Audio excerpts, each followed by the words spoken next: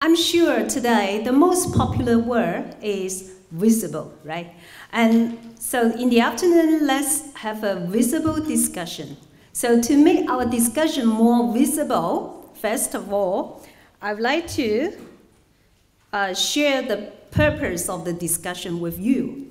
So as for the purpose of the discussion, and firstly, I'd like to recap what has been discussed in the morning session. And then let's have a reflection on our working experience. And also, let's have a reflection on some of the features of education in Asia. And finally, I'd like to share my interpretation of some of the implications of the visible research. And then we'll have a discussion, okay? So now, let's recap what has been discussed in the morning session. So what impresses you most? What surprises you most? Or what can you apply the finding in your own working context? Now, could you please talk to the person next to you and to share your experience or your ideas? And maybe we have 1 or 2 minutes for this topic, okay? So what impresses you most, or what do you disagree, or what do you agree, etc.? I think from my understanding, and what impressed me most is, for example, is about the teacher-student relationship, And I used to be a teacher in high school and at university, and I realized the importance to establish rapport between teachers and students, okay? And do you still remember the effect size of teacher-students relationship? And I think it's about 0.78, right? And another example, I think, comes from my daughter's experience. So my daughter told me in junior high or junior secondary school, and she didn't like maths, and she was not good at maths. And the main reason is she didn't like her maths teacher. So I think it surprised me, and then I'm very excited to find the evidence to see teacher and student relationship is very important. And what about some of the features in Asia? So we need to think about what's happening in our working context and to decide whether we can apply the findings from visible research into our work in practice, okay? And I want you to have a small discussion on some features of the education in Asia in terms of curriculum or teaching, learning, assessment and evaluation, or school management, or parents. So, and could you please, again, talk to the person next to you and share your idea. What do you think about the features, some of the salient features in Asia? Okay, please. You can choose one of the aspects, okay? Curriculum, or teaching, or learning, or assessment, or evaluation. What do you think? So what do you think, assessment or evaluation in Asia, or what do you think the teaching? Any ideas? Okay, so let's share your ideas with your colleagues. Okay, let's come back and I'm sure many changes have taken place in Asia, but still we got some problems in the area of education. And for example, take English teaching in Asia as an example. For curriculum, I think in most of the countries, so we follow a top-down strategy for the curriculum. And actually, most of the curriculum focus on language and skill rather than other rather generic skills, okay? And for example, teaching, so we encourage the teacher to teach more communicatively, and I think student-centered teaching is encouraged in Asia, but still we can find in the classroom, we can find some mechanical teaching, or we can find teachers focus most on grammar. And as for assessment and evaluation, I think testing to test is very popular in most of the countries in Asia. It seems that preparing the tests or working on the tests or ask the student to do more mechanical exercise we can see it everywhere, okay? And as for parents, I think most of the parents, especially in the Chinese community, most of the parents have very great expectation on their children. And many parents want their children to go to the best school and have the best job, okay? That's the reality in Asia or in the Chinese community. And I think to solve the problems, we can't just based on our common sense or our experience. What we need to do is try to find some evidence or find some support from the research. And that's very important for policymakers or for teachers or for principals. So here comes some implication from visible research. And I think it's only my interpretation of the findings from visible research. I'm not going to cover all the areas of visible research, and I just want to focus on some very hot topics or some most debated issues in Asia. So, personally, I'm sure the findings from visible learning will have great impacts on our beliefs and behaviors. So, especially in terms of some for policymakers, for principals, for teachers, for students, and for parents. And let's see my interpretation. So from Deb's presentation this morning, I learned a lot. And then here, I try to summarize some of the implications from the findings of the research. And firstly, for policymakers. So I think for policymakers, the implications lies in two aspects. The first is about assessment and evaluation. I think it's very important.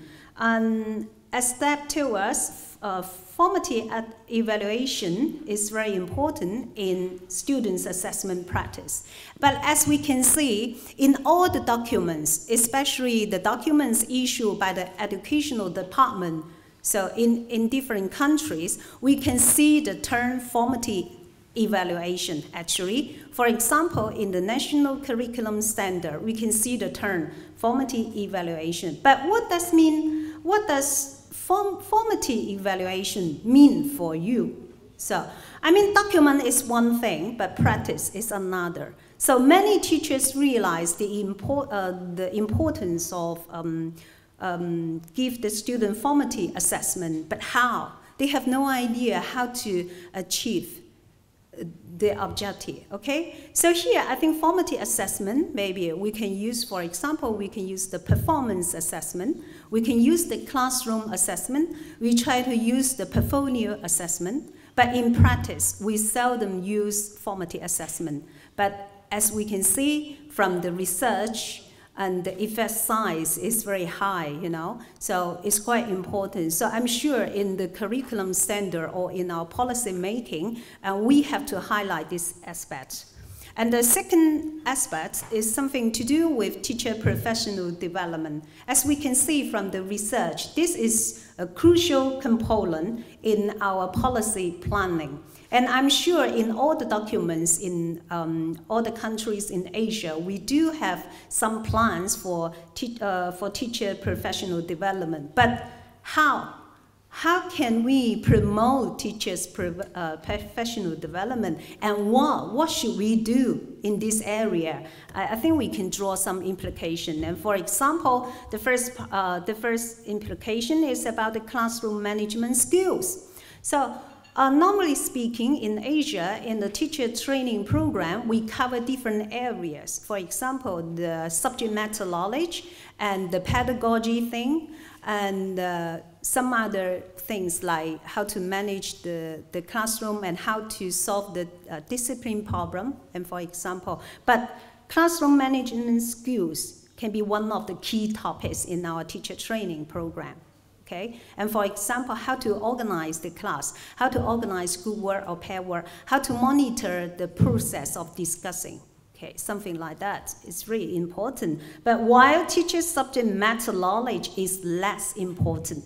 So according to the findings from the research. And here, I think I want to highlight is what I mean here, teacher subject matter knowledge, I refers to deep knowledge. It seems that we just teach very superficial things in the classroom, right? Especially at primary school or in junior high school, right? So maybe it's not a good decision to teach a lot deep knowledge in the teacher training program, okay? And then it's about the methodology. So when we plan the professional development program, I think micro-teaching is one of the most effective ways to promote teacher reflection and improvement. So what do we mean by micro-teaching? I think this term is, I think most of you are familiar with this term, right? We try to ask the teacher to video their lesson, and then we have the discussion in a small group, and they can have the reflection. So try to use that. Not but in China, for example, in most of the teacher training programs, so I think we like to use a lecture style training, right? And the speakers stand here in the front, and all the teachers just sit there and listen, you know, and no discussion, no participation. So here, micro-teaching, maybe we can try more. So here I got the question is, maybe in the discussion part, and then we can maybe touch this issue. Like, for example, does teacher method knowledge have a significant and related effects on students in senior high school? So what I mean is in senior high school, so sometimes we have to teach deep knowledge rather than very surface knowledge. So does it work in high school? So that's the question for you. Okay, and the second aspect is for principal. So from the findings, we can have some ideas about leadership style and school management. So leadership style is a hot topic here. I think this morning, so one of the participants has a question about the leadership style. So what's the difference between two styles, you know? So principles are important, of course. I think it's obvious for school development, but instructional leadership has more significant effect. So from my understanding, I think instructional leadership is very popular, maybe in China, so today. So I think from these findings, it does work, and then maybe it leads to more effective students' achievement. So I think we can have further discussion about leadership style later. So the second aspect is about school management. So from the findings, we can learn something about the class size and the streaming students. So class size is really a hot topic or debated topic in Asia. So especially in the country such as China, so because we have very large population, normally we have a very, very big class size. And for example, some of the class has 60 students or even 70 students. But many teachers complain because of the big class size, my students have low achievement. So is it true? Actually, from the findings of the research, it's not true. So class size, big class size is not the main reason for learners' no achievement. From my understanding, teaching strategies are more important. So, and for example, if you teach a class of 60 students or 70 students, and then you have to learn how to organize schoolwork or pair work, and you have to promote the communications between learners. So that's a issue we talk about that. I think in China, so now many schools try to promote the students' achievement by reducing class size. So think about that. Think about this decision. Does it work or not? Okay. And the second is about streaming students. So it does not make big difference for learners' achievement when a school streams its students. So I think it's common for most of the schools in Asia or in China, you know. The school tend to stream the student according to their ability. So sometimes they have some class called entitled key class, or you know, the upper level class. But it's not good for the good student or the poor student to improve their achievement. So that's why, you know, many parents really want their children to go to the key class, we call it, you know, the class with high ability students. So, but it doesn't work from the finding. I think another issue is, if possible, and then we can talk about the school uniform command. So in many schools, all the students are required to wear uniform every day. So is it important for students' achievement? So I read the book about visible learning research, and Hattie did mention this issue. And I think it's a hot topic in Asia. So maybe we can do some research, or maybe we can express your ideas considering your working context. Okay, that's the second aspect. The third is for teachers. So for teachers, I think we can draw many implications from the research. So I try to categorize into 3 aspects. The first, we can learn something about teaching strategies and decision making. And the second part, we can learn something about professional development. And the last, teacher-students relationship.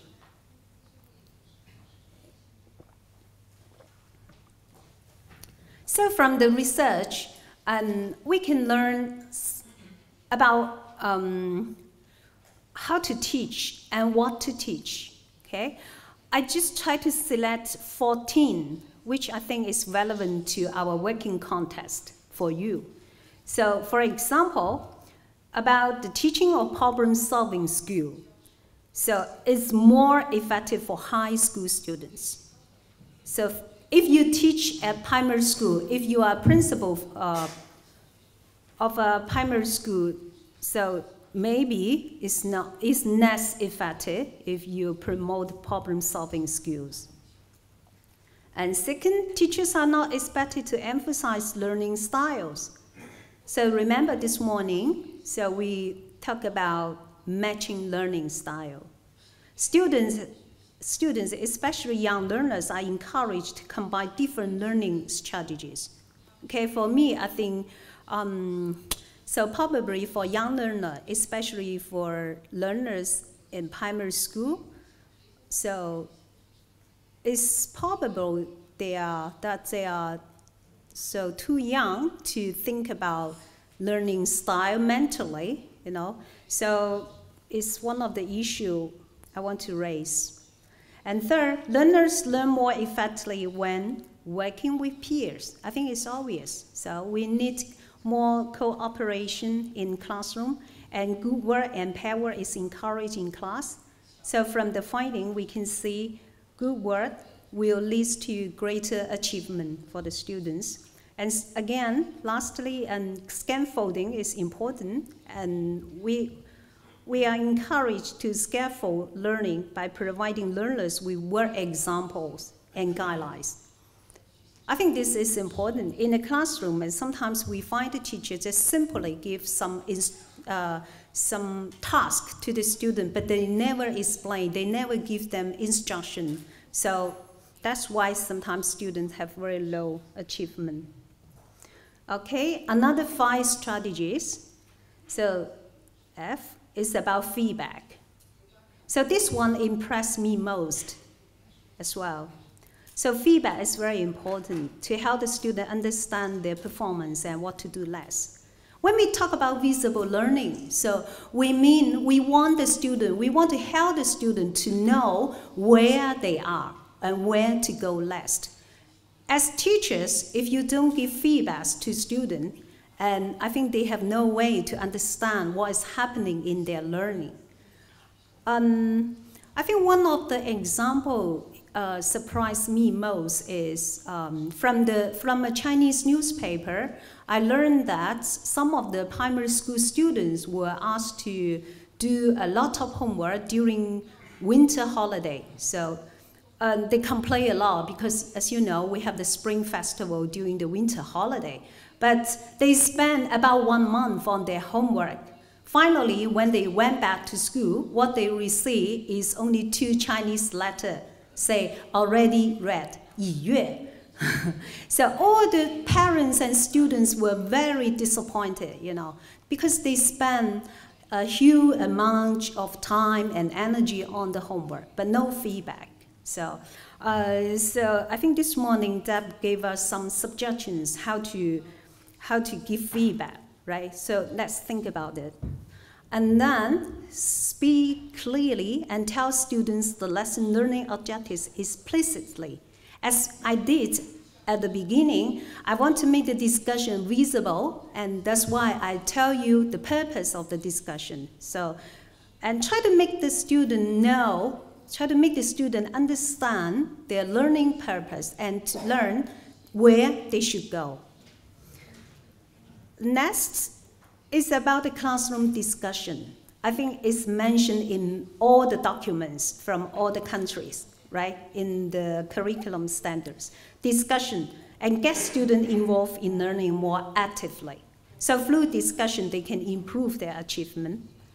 And next, help students to become autonomous, to be able to articulate learning outcomes, self-report their performance, as we can see in the video this morning. And the kids told his mom what's happening at school, you know, what he has learned. So that's one of our purpose of education, and try to promote autonomy. So the next one is about examination. Teaching to test cannot bring big gains in learner achievement. I really want the policymakers to get access to this kind of evidence, because as policymakers at different, we just ask the teacher, please don't teach to test. Please don't give your student too many mechanical exercise. But why? We need to explain, we need the evidence. So try to read this research and then you can understand. So from the data all over the world, it indicates teaching to test cannot give you very positive impact. Actually, teaching to test narrows your curriculum because you just teach what is to be tested in the test. Okay, again, formative assessment. So because for the policymaker, I mentioned this issue, I will not repeat it again. So formative assessment should be one of the main assessment modes in daily teaching.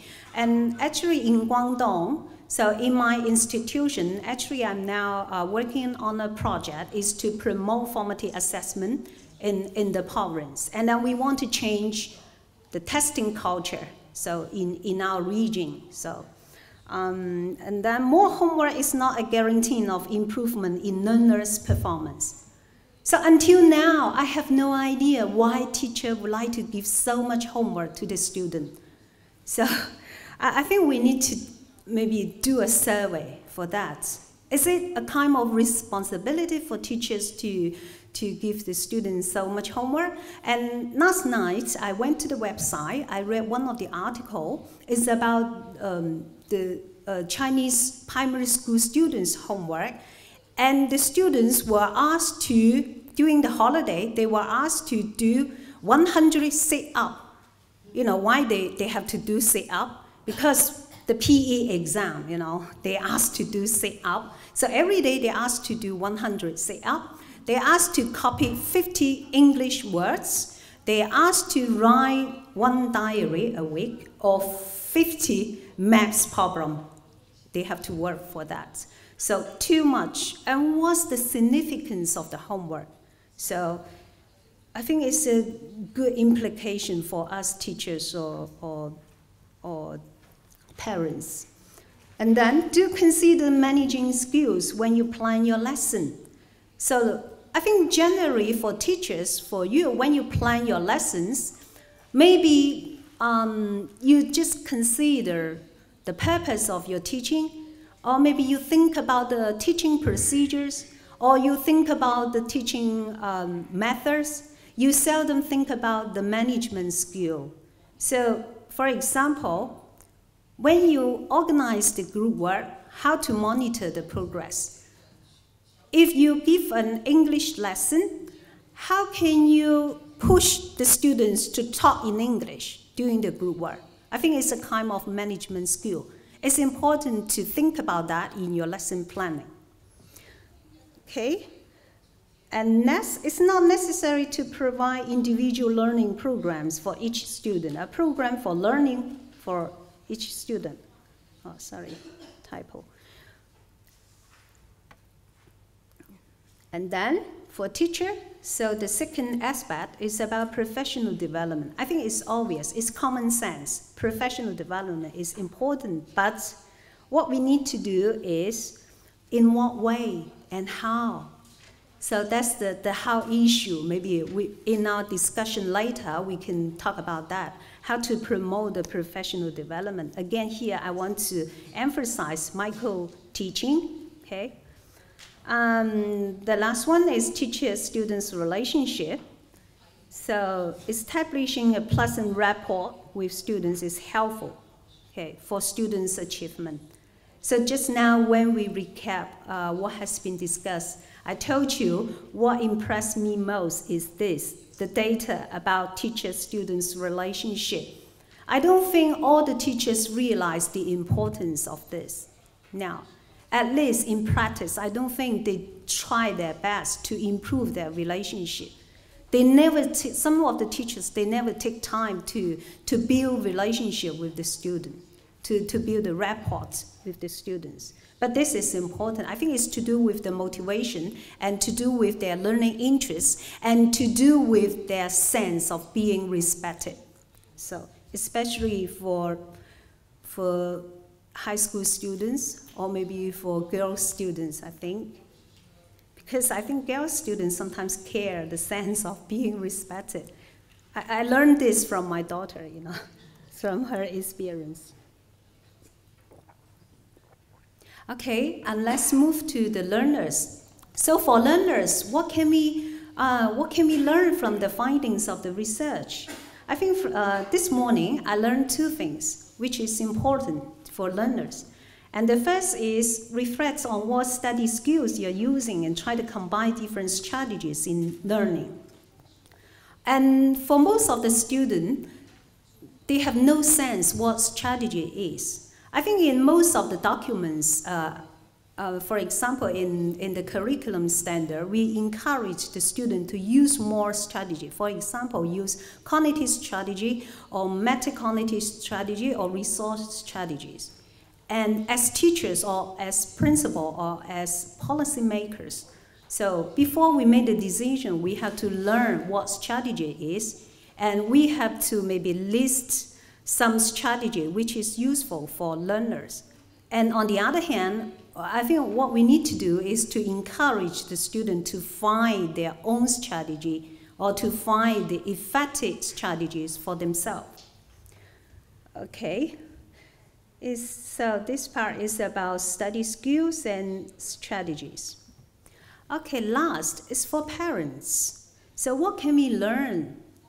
So as parents, I think some of you are parents here. I think when I read the book, I'm very impressed by this part about the implications for parents. So the first is understanding of schooling and learning. So in this aspect, and I think we got some idea. For example, sending the children to summer school does not have a significant influence on their achievement. Summer school is very popular in Asia, or especially in China. So I think all the students are very busy during summer holiday or during winter holiday. You know, they go to summer school, they go to language class, they go to drawing class, but it does not have great impact on their achievement. So generally, I think from the data all around the world, but I think from my points of view, it depends on what you learn in summer school, right? And how they teach at summer school.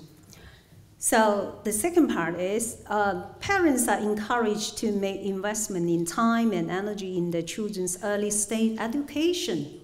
Early stage education is very popular in Asia because for most of the parents, they have great expectation on their children.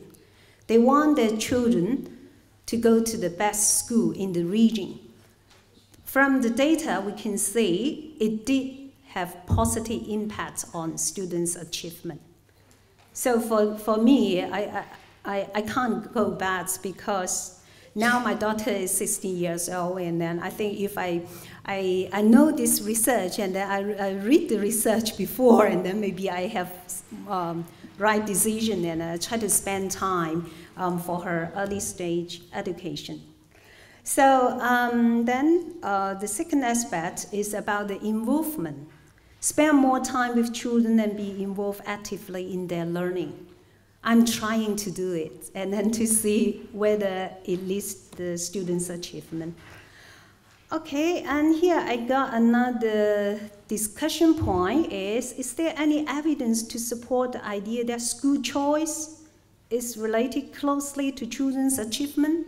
So what do you think about that? I think we can have some implication from the research. Because I think school choice is a very hot topic in Asia, and many, many parents, they really just want their children to go to primary school or public school, and the key school or the normal school. So school choice. So it's another topic. So we need to consider. Okay. So besides what has been discussed this morning, and some other variables described in visible learning research, I think we need to have further discussion because it provides evidence for decision-making and guidelines for current practice. So these variables include, so for example, vocabulary programs. As we can see, the effect size is up to 0.67. So vocabulary programs, especially for language subject, English or Chinese or another country, maybe your mother tongue, okay? Phonics instruction. Take English teaching as an example. In China, so according to the national curriculum standard, teachers are not encouraged to teach phonics. So shall we change the decision or shall we need to go to the research and think about that? Another one is the use of calculators. So why I'm interested in this variable? Because I think in some of the primary school or junior high school, the students can use calculators even when they have the examination. So shall we allow the student to use the calculators? But as we can see, the effect size is 0.27. That means it has negative impacts on students' achievement. The fourth is the outdoor adventure programs. So 0.52. That means outdoor programs have positive impacts on students' achievement. I think this issue is extremely important for Chinese policy maker. So as we can see now in practice for school, for whatever reason, so we seldom organize the outdoor programs for students, or we never organize the adventure programs for students. So the next one is about bilingual programs. So some of the schools try to run some bilingual programs. But does it work? It's popular, but not many people think about the evidence from research. So as we can see, it's 0.37. So that means not very great impact on students' achievement. And then frequency or effects of testing. I think this finding is really useful or important for the teachers in Asia, because I think in Asian context, so testing to test is very popular. So I think we need to think about that from the research. And last is about peer tutoring, so 0.55. So that means great impact, okay? I think in the discussion session, and you can talk about this. Okay, last, I want to raise some more questions for you. So in the discussion part, so the first is about the reforms or the innovations in your countries. What do you think have made to promote students' learning? What you have done and is effective and it works. And the second is about the problems, how to solve the problem. What can you learn from the findings and how to make your decision. The last one, in what way you can apply the findings to improve your policy making or teaching practice, okay? I think that's all for my talk. So I really want to share my ideas about the interpretation of the finding. So now, actually, it's your time to share your ideas with your colleagues, or your friends. Now let me hand over to Isabel. Thank you very much. Thank you.